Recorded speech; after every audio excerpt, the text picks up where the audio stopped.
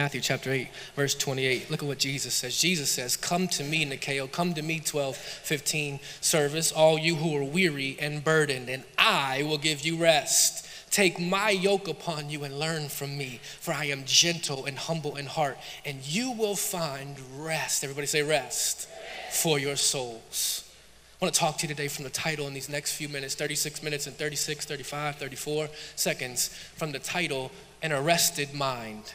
An arrested mind. Father, we thank you right now for the power of worship, the power that worship and praise is a weapon in the spirit realm. And God, we thank you that you would speak to us, God, powerfully, prophetically, and accurately, exactly what you would have for us in this 12:15 service. In Jesus' name. We all said together. Amen. Listen, I'm going to teach you something today, so I need you to check in with me. I know some of you are fan and you got your Dr. King fan on, praise the Lord, and we got the funeral home fan.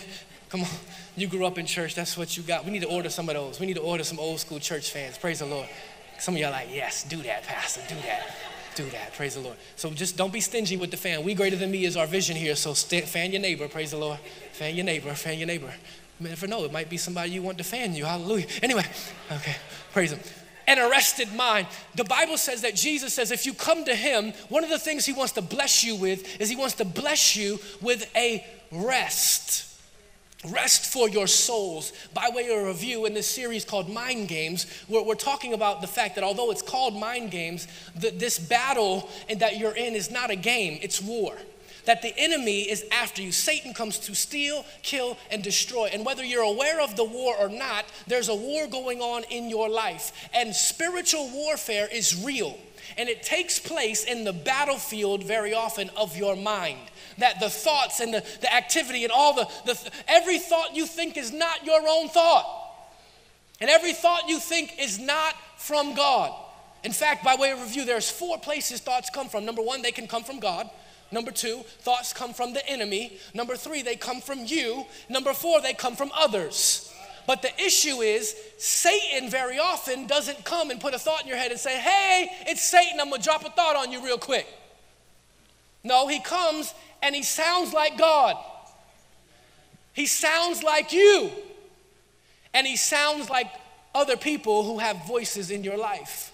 And so you have to be careful because the enemy's at war in your mind based on your thoughts, because that very often can make us weary and burdened fighting the war in our mind.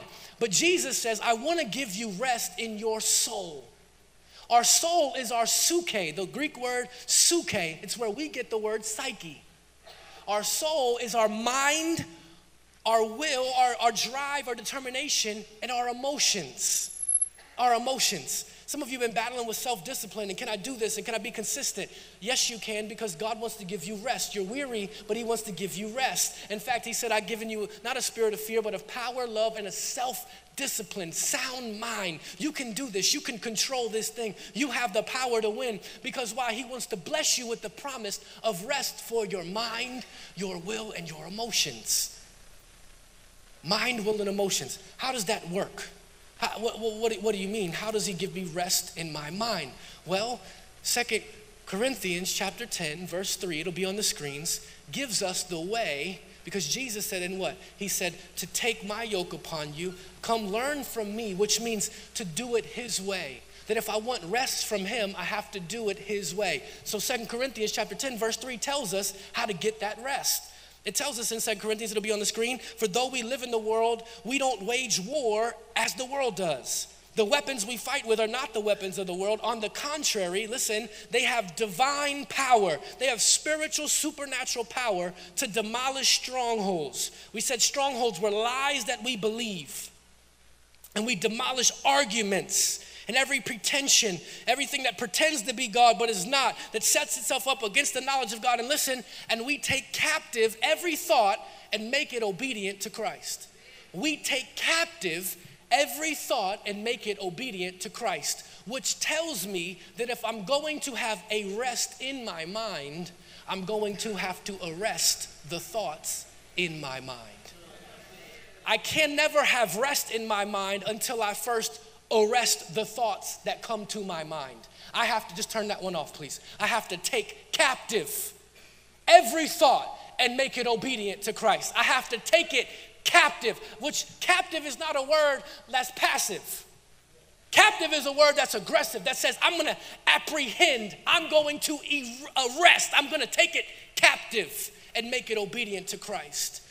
What does that say? That says that you don't argue with the thoughts in your head.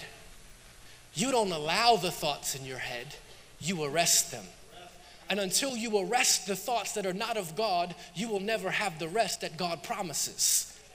In other words, you'll never have the peace of mind that is the mind of Christ until you learn how to arrest the pieces that attack your mind that rob you of your peace. But Pastor, I didn't even know I was supposed to take captive my thoughts. Okay, you are. You're supposed to arrest them. That's the key, to arrest. But for many of you, well, how do I arrest them? You arrest them because you have the authority to arrest them. You have the authority to arrest your thoughts. How? Because you have authority over the devil in Jesus' name.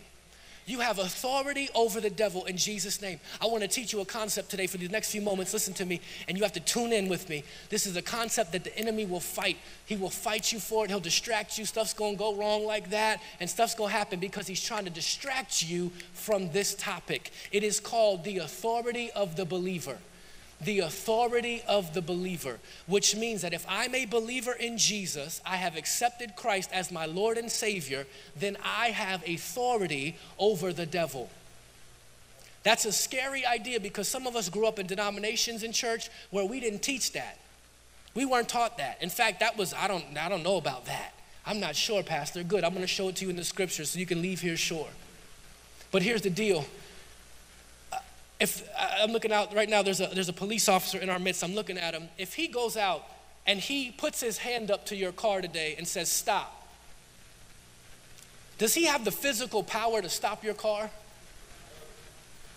What would make you stop the car? His authority. But where did he get the authority? He got the authority because the state deputized him to enforce the laws of the land through himself. In the same way, you don't have authority in your own strength.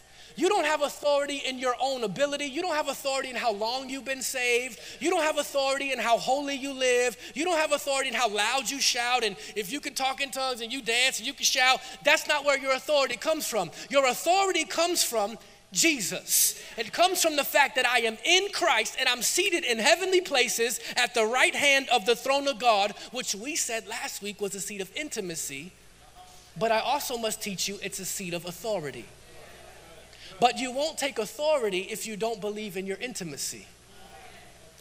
So my authority is based on where I sit with him, and that when I go and I can go up to the devil, and when the devil's attacking me in my mind or he's attacking me in my life, I don't have to just allow it.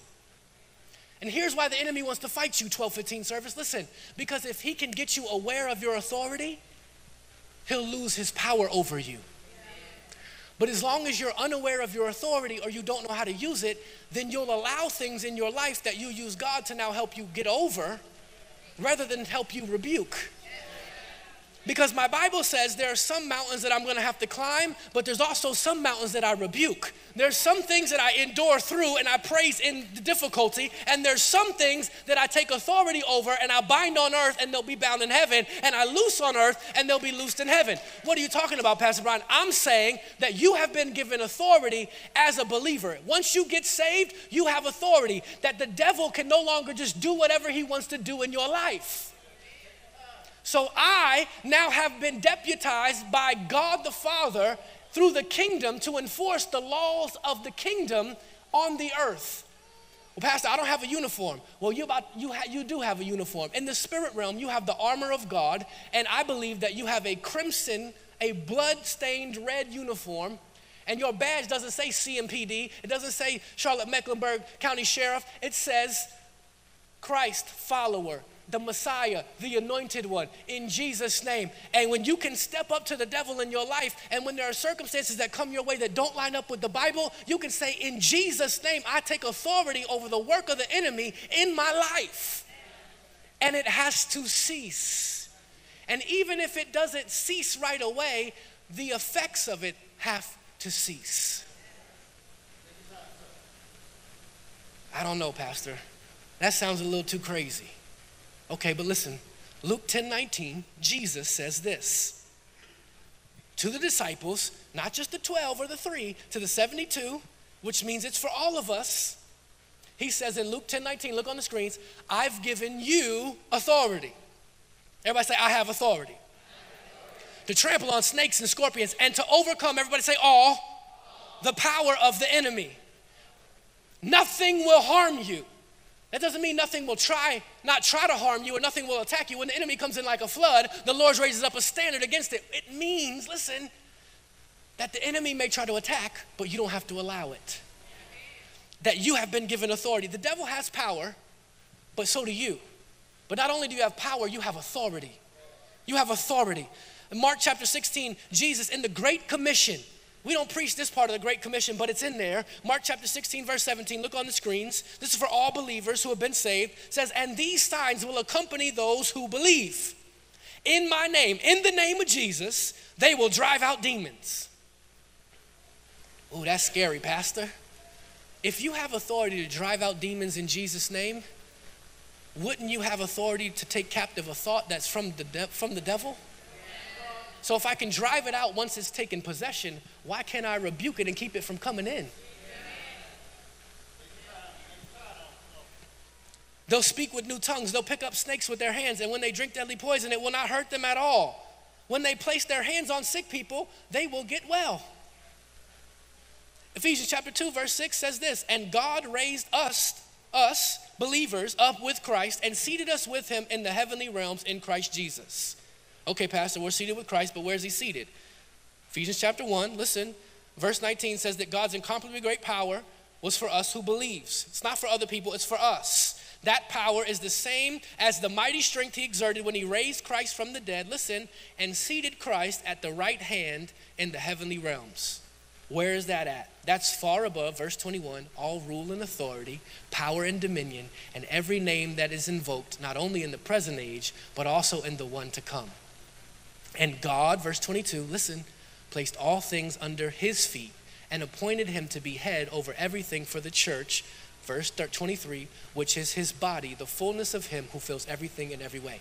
So listen, let's make it simple. Let's play spiritual Mr. Potato Head. You remember Mr. Potato Head? He had the little hair, he had the little potato body, he had the legs and the arms. Okay, cool. So the Bible teaches us that we are seated with Christ in heavenly places, that Christ is the head, and we, the church, are his body. Christ is far above the devil. And he's seated at the right hand of the throne of God. Why is that significant? Because in the Roman times, the king would be on the throne, and the person who sat on the right hand of the king was the executor of the king's commands. He had the authority to kill, to say, nope, kill, live, die, do it, don't do it. He could sign with the king's signet. He had all the authority, which means if Christ is there, he has the authority. But here's the deal. If Christ's head is seated with the right hand of God, where's his body seated? Spiritual Mr. Potato Head, follow. Come on, say it. If his head is here, where's the body? Who is the body? You are. And if he's placed all things under his feet, and we are the body of Christ, then that must mean those are our feet. And the devil, if he's under Christ's feet, but I am Christ's feet, then the devil's under my feet. Not because of who I am or my own strength or how well I live, but because of where I sit and that I'm seated with him. And what's crazy is we grew up in church. For many of us who may have even learned this, we kind of have this picture where we just live every day trying to hold the devil down because he's under our feet. And he's just trying to knock us off. But the Bible doesn't teach that. The Bible says that he is far under our feet. Which means the way the enemy can get you is if you step down into his arena. But if I stay and keep my mind set on things above, his arena is the arena of reason, where God's is an arena of faith. So the moment I begin to get in reason and play the mind games of the enemy, rather than take authority in faith over the devil spiritually, I begin to lose. What do you mean? Well, Colossians 3, chapter 1 says, since then, you have been raised with Christ. Set your hearts on things above, where Christ is seated at the right hand of God. I have authority. You have authority in Jesus' name. You have authority in Jesus' name. Do you know in the natural realm, there's a thing called citizen's arrest? That if you see a crime that you can actually, I don't necessarily know if I suggest it these days, but you could do that. In the kingdom, you are all officers and you are all citizens of the kingdom. And there's some stuff you have to arrest. What stuff do I arrest, Pastor? What do I take authority over? What do I even have authority over? You have authority, listen, over everything that Jesus died for. Everything that Jesus conquered, you have authority over. Well, what did he conquer? We know he conquered sin, right? So I have authority over that, which means temptation can't rule in your body. The temptation is just trying to keep you bound. The weed, the pornography, the lying, the lust, the pride, the issues, the struggles in your marriage. You have authority over that in Jesus' name. But it's not just sin. That's where how many of us grew up. We just knew God forgave me my sins. He have authority over the devil and temptation. No, but you have authority. Jesus didn't die just for your sins. When he died for your sins, it cleared up your sickness, your poverty, and your spiritual death. What do you mean? Deuteronomy chapter 28 teaches us about the curse of the law. But 1 Peter chapter 2 verse 24 teaches us that Christ died on a tree, on the cross, and redeemed us from the curse of the law. So which means he overcame and conquered Deuteronomy 28 curse. The curse of the law, listen, was threefold. I'm teaching you, listen. It was number 1, poverty. Number 2, sickness. And number 3, spiritual death. Which means that you have a right to take authority over lack in your life. When the bills come due and you don't have enough resource, when the car breaks and stuff happens and this happens and you can't make it, you have authority. You get laid off. You don't have to just accept that. You have authority to know that, devil, you're not gonna leave me hungry. No, because I have authority. So I take authority over the spirit of lack in my life. The spirit of poverty can't exist, and I'm gonna be provided for by my Father in Jesus' name. Does that, but Pastor, I don't know about that. Does that mean that God wants us all to drive Maybachs and Bentleys? No, it doesn't mean that. Now you may, amen, hallelujah. If that's you, let me get a ride. Be my Lyft, be my Uber, praise the Lord. I could use a ride to church, hey, praise the Lord. But right now, I'm whipping the minivan. But the minivan that went broke this week, and I had to put $2,400 in the minivan, it's got 166,000 miles, the mirror broke and all kind of stuff. That right there, the fact that God made a way for me to pay for it, yeah, that means that I may not have the Bentley right now, but guess what I do have? A minivan that's safe, that can put all my kids, and I can get from where I need to go, when I need to get there, and he provided for me to pay for the repairs. The Bible promises everything I need for life and godliness. So I should be able to send my kids to camp if that's what they need for their education. Why? Because I can take authority over the enemy who's trying to rob me, steal from me, even financially. Sickness.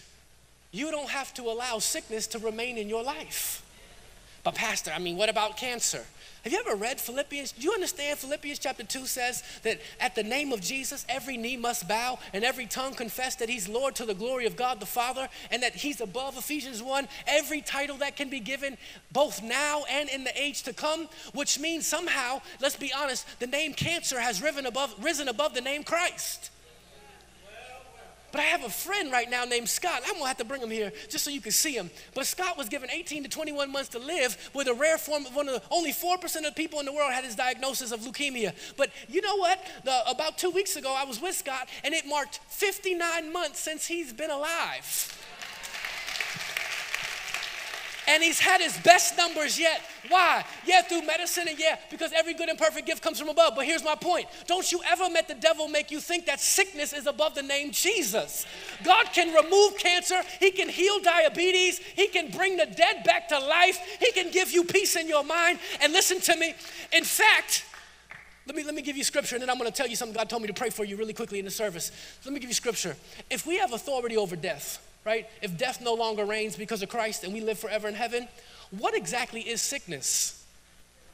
Sickness is just death in advance. If you're sick long enough, you'll die. So if I have authority over death, then wouldn't it make sense that I have authority over sickness in advance? And what's more is there was no sickness in the Bible until sin entered the world. And there's a teaching where Jesus heals a man who's sick, and he says, go your way, your sins are forgiven.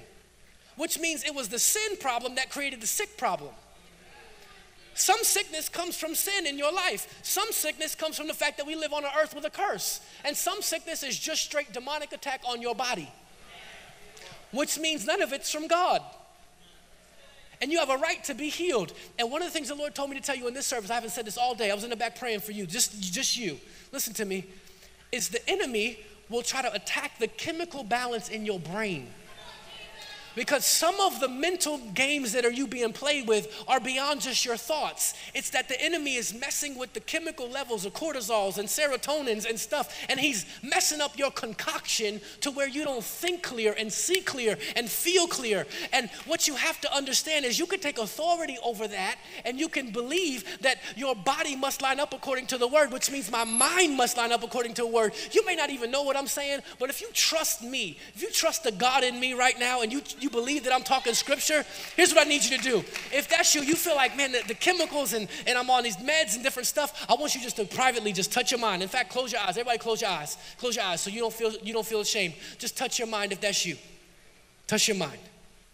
Father, right now, we take authority over the enemy in the name of Jesus, and we command the chemicals in our mind to line up according to the word of God, that our cortisol levels and our serotonin levels and our stress levels and the things that balance us out, that make the levels function, the endorphins and we literally, God, you be the doctor, be the psychiatrist of our suke right now, God. Touch our minds in the name of Jesus, line the levels up, use the medication to fill us back to full, but let not the side effects affect us any longer, and let it not mess up the concoction, but let us have the mind of Christ and every level be consistent to where it was intended to be, in Jesus' name. Say amen. Amen. Come on, do you believe that? Do you believe that? You have authority over sickness, over disease, dis-ease.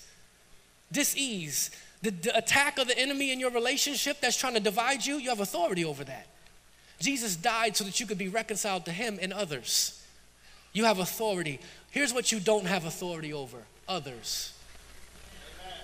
You do have authority over people in your realm of dominion.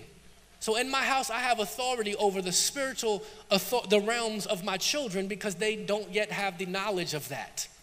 But I can't come to you and take authority over you if you have authority.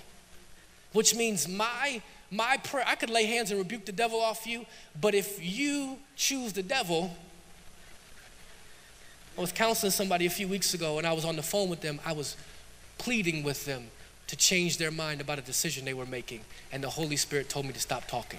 I said, Lord, no, that's giving up. That's the devil. That's a give up spirit. And the Lord said, no, you can't cast out a demon that the person chooses to stay. Some of you actually have become so accustomed to this life of mental depression and mental this that you don't realize it, but the enemy's made you begin to identify with it, where you claim it and you don't realize you like it, but that's all you know how to function with. And the fear of getting rid of it and walking free is greater than the fear of managing it the way it is. I don't have authority over things, over people that don't. Jesus didn't give me that authority. Now, there are people who are unaware, so I have unsaved loved ones that I can take authority over the enemy's work in their life because they don't have the knowledge yet. But when you become a grown, mature believer and you have the knowledge, then you are responsible to take authority in your life. Kingdom people, listen to me. Those of you who kind of grew up with this, or you know what I'm talking about, listen. Christ's authority in the earth will not be exercised if you don't exercise it. If the cops stopped being cops, although the laws existed, the laws would not be policed. In the same way, Jesus is no longer on the earth, which means he's left the work up to you and I, which means he's given us a commission to go get people saved. But in the Gospels, he didn't just get people saved, he got them healed, he got them delivered, and that wasn't the end goal. The end goal was to use that to get them saved. So we've tried to get people saved without using the other things, which is the full gospel: saved, healing, and deliverance. It's quiet, but this is new to some of you, and that's okay. It was new to me years ago too, and I grew up in church. But here's the deal. I don't have authority over others, but I do have authority over darkness in my realm. And I have authority over the things and the people who don't yet know their authority. I don't have the authority over the people. I have authority over the spirit behind them. When Jesus said to Peter, "Get behind me, Satan," was he taking authority over Peter, or was he taking authority over the enemy that was using Peter against him? Let me tell you something real quick. Part of having authority, though, is how well you're under God's authority. There's a scripture in the New Testament. Here's what I want you to do. You can't be here living a life of straight heathen and go out and start trying to rebuke the devil.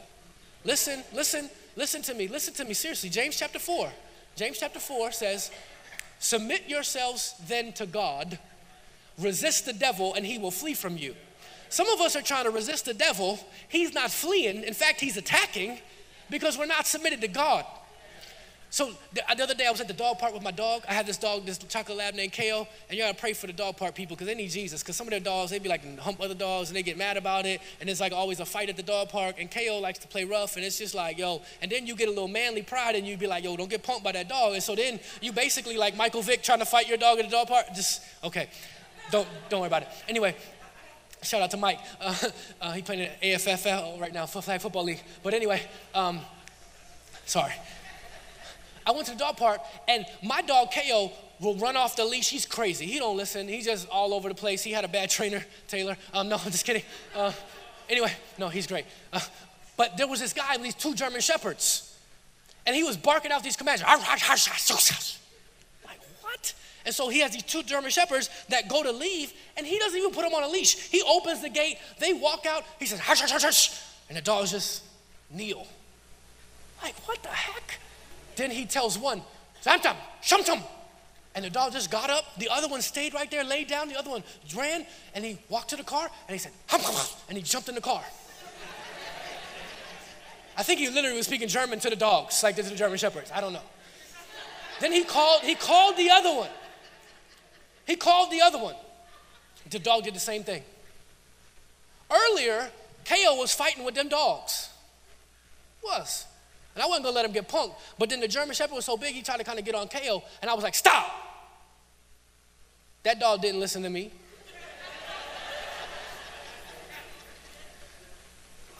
Because I wasn't his master, and I didn't know his commands. Could it be that you're trying to resist the devil, but you haven't first submitted yourself to the master, and you don't know his commands? So when you resist him in Jesus, you can say Jesus' name all day, but he's not fleeing because you're not living.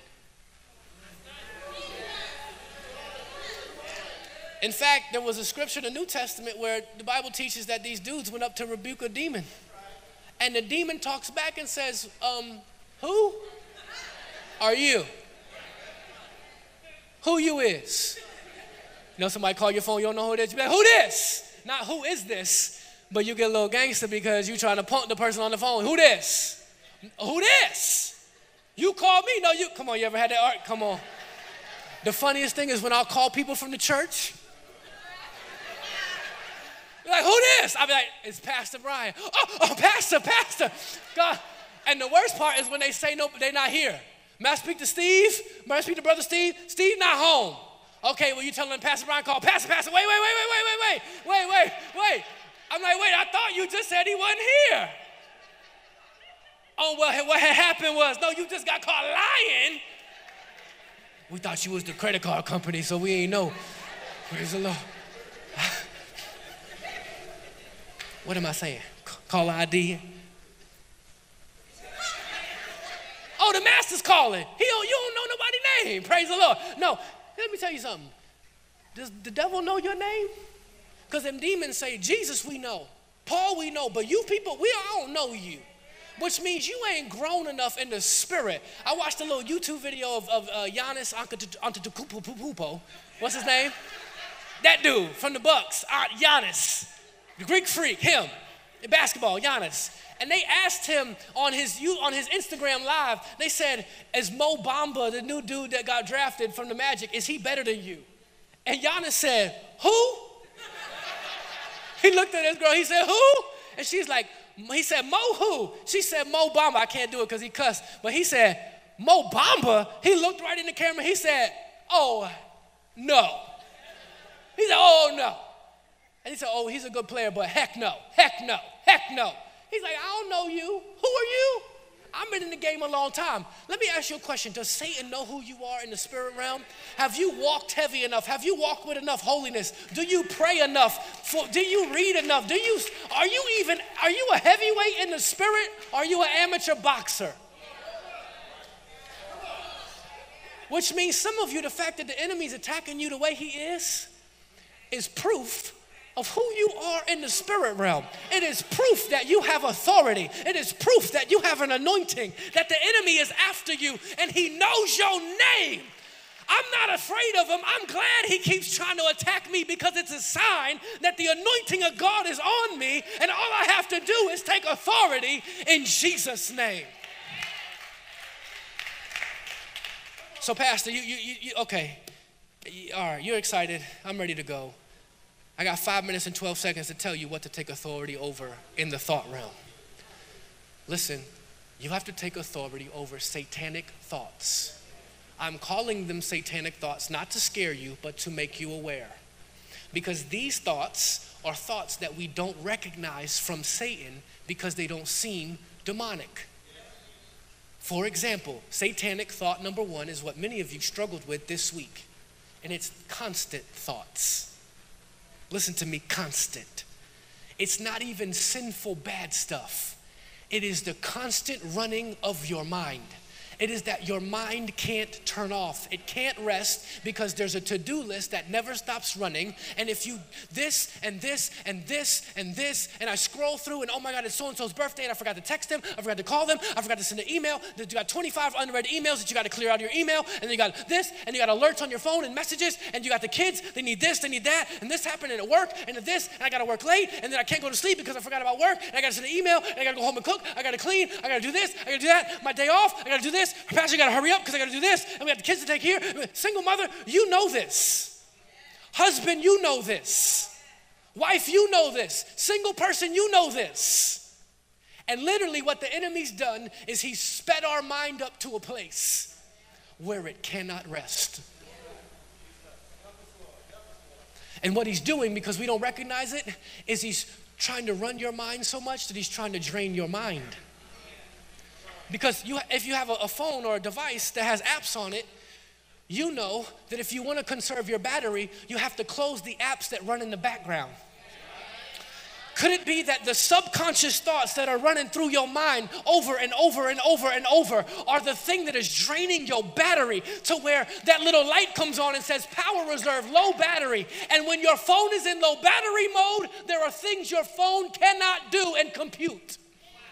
Could I suggest to you that the enemy's telling you you're mentally weak, but you're not mentally weak, you're mentally exhausted. And it's because your mind can't turn off. So when you go to bed, well, I sleep at night. You physically sleep, Crystal Withers, but your mind never rests. So your eyes are closed, but your mind is still running a mile a minute. I've read studies that say we have 4,000 conscious thoughts a day, but 40,000 unconscious thoughts a day, which means our subconscious is not stopping moving. And you know what it really takes? It really takes a spiritual trust. See, mental assent and spiritual trust are different. I can mentally agree that God's going to take care of me. But real spiritual faith and belief is that, Lord, even on my subconscious mind, I trust you to a point, and I'm going to raise my hand and tell you I'm not there yet. I'm there in some things, but other things, I'm not there. And you know what many of your dreams are? Many of your dreams are your subconscious thoughts trying to play themselves out because consciously you couldn't bear them out in your own awake state. I'm teaching you today.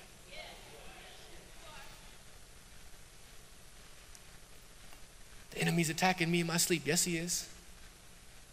So you wake up not rested.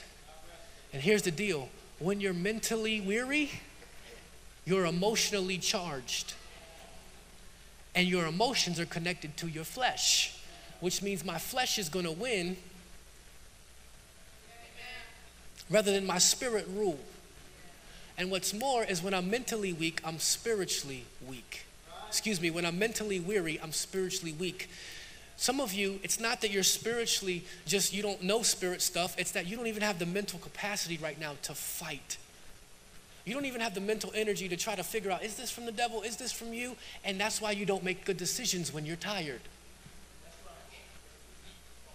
And you know what it really is? It's really rooted in the enemy trying to get you in concern.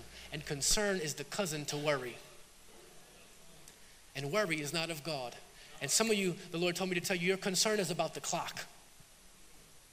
Single folks, it's about the clock. Your girl got married, but what about me?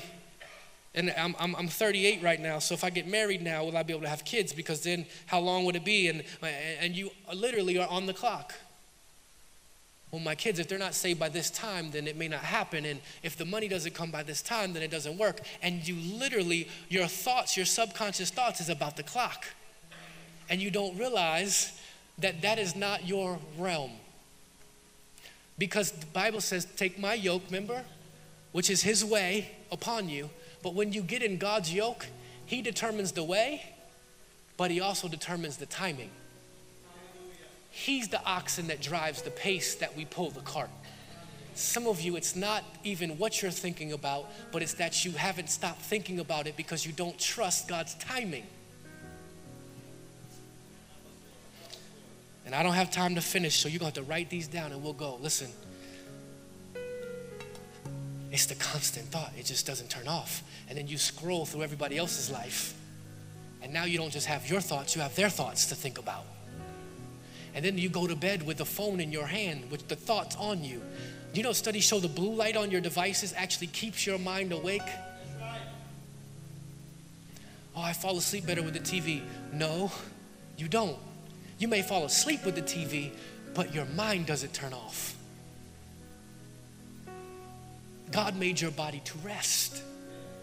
Sleep is a place you get rest. He gives his beloved sleep. Hey dude, hey provider, hey husband, good guy that wants to provide for your family, that cares. I feel you, bro. Trust me. But the Bible says don't wear yourself out to get wealth, for he gives his beloved sleep. Which means it doesn't mean don't work hard. It doesn't mean don't sacrifice. But it doesn't mean sacrifice your family for $1. Because it'd be better for you to trust God with the extra dollars needed than to abdicate your role in the home. Single mom, God can provide more in the one job than he could in the 3 if you trust him. Doesn't mean don't go work 2, but it means if you wear yourself out with the 3 and you're no longer a good parent, but you're providing physically, but you're not providing spiritually because you're cussing the kids out because you're too exhausted, you have been mentally confused by the devil through concern. You know where a lot of our concern comes from? Got to write this down. Number 2, satanic thought. Number 2, comparison. Write it down. Social media is like a mirror constantly into other people's lives. And what's crazy is we get concerned over the clock in our lives because we're always on somebody else's timeline. I can't be on your timeline. And she got married and look at her man and they out on a date and single and saved, loving it, whatever. And what happens is you get out of your timeline because you're on somebody else's. And so you're in your single season, but you miss the power of your single season, which is the preparation for your marital season because you're so busy trying to get married. Hey dude, you're married now, which means you can't be following all your boys who are at the club. You don't do what single dudes do anymore. You come home at night. I'm not calling her. Yes, you are. Comparison. Listen, when you compare, it only leads to despair. Some of you are in despair because you're constantly comparing. I'm this age, they're the same age as me. What shouldn't I be further than this? I don't have this. What career am I in? What am I really doing? Am I walking in purpose? Am I not? I'm not good enough. I'm not this. I'm not that. I'll go home today. We'll have today nearly 1,000 people, probably over 800 people have come to our church today. I'll go home and I'll get on social media. I'll be feeling great about myself. Lord, God, you're with us and you're moving at Nikao. And then I'll scroll through two scrolls. I guarantee you I'll find a church that started before us that's got like 1,000 people coming. They had 902 and we had 882. And I'm just like, oh. Why? Because the enemy wants to discourage you. Because comparison kills contentment. This week, my car's broke. I told you the devil was busy so I got all this thoughts of cars and getting them fixed. And this happened. And I didn't even have a vehicle to drive. So I had to go get a rental car to travel to preach to Fayetteville this week. So I rented a car and I found a deal and they gave me a 2018 Chevy Impala. Less than 5,000 miles on it, fully loaded. I got out that thing and my phone started to beep. I'm like, oh my God, who's texting me? It said, your car has marked in your phone ahead of time where you are parked. So the car told me where I was parked. It synced that fast. The Nikao truck can't even tell me what time it is. And it only got one headlight. Don't pull me over if you're an officer. It only got one headlight. And it don't charge your phone. So if your phone died, you in trouble, praise the Lord. The tire just messed up and blew up. It's all good. It turned off at the light the other day a couple times, but we touched it in Jesus' name. What am I saying? I didn't want to give the Impala back.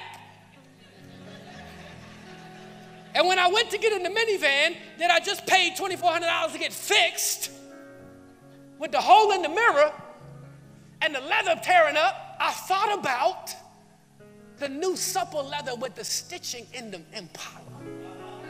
And I thought about how at night there was this outside part around the wood grain that was Nikao blue lighting. And when I saw it light up at night, I said, this must be God. He speaks to me. God is light. But you know what it did? Every time I had to walk back to my car, I forgot about how God just provided miraculously thousands of dollars that I did not have to pay for the repairs in my car to help me follow the plan that my wife and I have to ride these cars a little longer so we don't pick up a car payment so that we can get out of debt. So the comparison tried to speed my timeline up because then I spent 4 hours last week looking at new cars. Because you know what comparison leads to? Number 3, listen, satanic thought. Number 3, write it down. It leads to compromise. It'll get you to compromise and do what God didn't want you to do. And compromise is subtle. You don't recognize. The devil doesn't say, hey, go sleep with her. He says, what does she have on? Do you see those shorts? Are those her butt cheeks? How dare she? And then the next thing you're like, I can't believe she would wear that. And then you even say that to your wife to justify why you're still looking. Don't laugh because it's true. But Pastor, don't you have like a Holy Spirit glaze over your glasses? Isn't it like a pastoral covering? No. It is called Holy Ghost help. Dudes, ladies, let me help you. You can't help but see it, but you can help by grace not to look again. You have to learn the power of the look away. My youth pastor taught me years and years ago. I remember being at a pool and girls in bikinis, and he says, son, it's okay to see it. You can't help, you cannot see that, but you can't help not stare at it. Because the subtle thought says it's just one look. It's just one glance. It's not that bad. It's just one time. Nobody will really know. It's just online. It's not like you slept with her. You just flirted a little bit. It's just a couple drinks. It's just one time. Like it didn't go bad the last time. You didn't get caught then. It's just for a season. And what the enemy does is he gets you to take one step in his direction. But one small step to sin is a giant door to strongholds. You didn't go on your Instagram to see pornography. You went there to see the workout for the day. And then there was, in the related photos, stuff that the enemy said, what is that?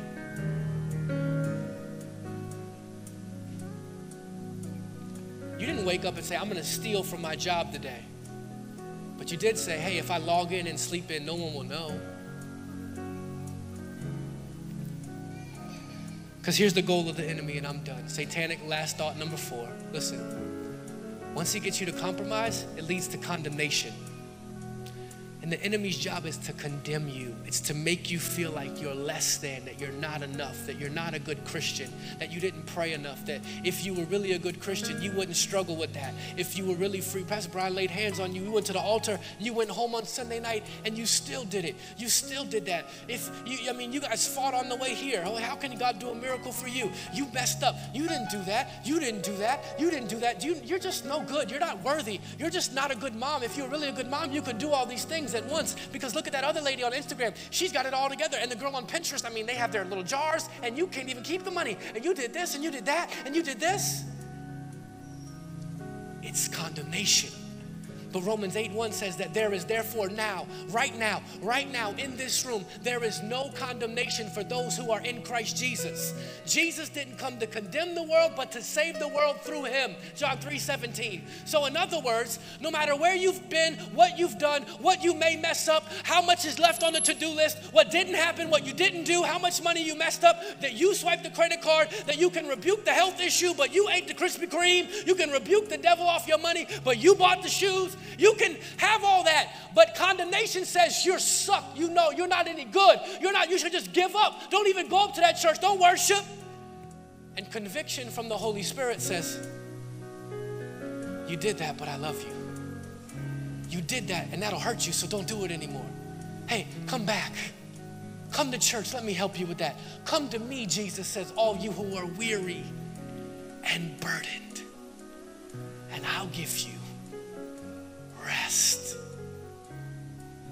If you will, by my Spirit, first begin to arrest the lies and the thoughts from Satan so that you can have rest for your souls. Bow your head, close your eyes. Father, we thank you right now, God, for an arrested mind. God, I'm crying out to you myself, God, that you would take that constant running mind and God, make it stop in Jesus' name. Some of you, the gift of the brilliant mind that you have, the enemy's trying to turn it, make it a curse against you. You can't figure it all out. You're going to have to faith it out. So spend less time thinking about the list and more time studying the scripture, more time seeking his face, more time worshiping the Lord, more time strengthening the spirit, not figuring it out. That's your word. That's your word. So God, give us rest in our mind. For the person right now who's been under constant comparison and just feels like they're not enough and the time is not going to happen, Satan, shut up in Jesus' name. God, you are the author of time. You operate outside of it. You can redeem the time. So can I prophesy to somebody today and tell you right now in this altar call that it's not too late for you? It's not too late for you. There is no age limit on destiny. And for some of you teenagers, listen, it's not too early for you. Some of you single people, it's not too early for you. I'm only 22. You can change the world. Jesus transformed the world at his early 30s. Dr. King was crucified by evil people. He was murdered before he even hit 40. What can you do if you stop buying the lie? Let me talk to the compromised. Listen, I know you think it's just a little sin and you're doing better than you were. I know you are, and I appreciate that. Told you last week, good job, well done, son. But you know what I'm telling you? That little sin that you're leaving is going to destroy you if you let it stay there long enough. There is no such thing as one roach. There is no such thing as baby sin. It'll grow, it'll hatch, and it'll take over your life. This morning, right now in this moment, I want you to let it go. Close the door to compromise. Close it, delete the number, stop talking to them, get out of the DMs, take the app off your phone, shut the door, get a covenant partner with pornography, get an issue, stop having the drinks. Well, it's only a couple drinks, but then it leads you to do something else, and to do that, and to do that. Stop even going to the place, let go of the homeboys. Oh, but that's not loyal, what would they think? I'm trying to witness to them. You can't witness to them if you look like them. Darkness can't drive out darkness. It's not really dark. I'm better than before. No, light drives out darkness. And lastly, let me talk to the condemned people in the room, because you know you're here. Because even right now, while I'm trying to pray for you, I'm trying to offer you this gift of salvation, this thing called Jesus, who says, come to me. He didn't put a restriction on it. He said, hey, you, dude with 17 issues and 7 felonies and a drug charge and a weed issue and a pornography issue. You as a leader in the church, you as a gatekeeper with your shirt on who's struggling and you don't want anybody to know. Hey, you ministry leader. Hey, you singer. Hey, you person in the back. Hey, you. Yeah, don't even try to pray. That won't work for you because you're not like those other people. Satan, shut up in Jesus' name. Right now, there is therefore now no condemnation in Christ Jesus.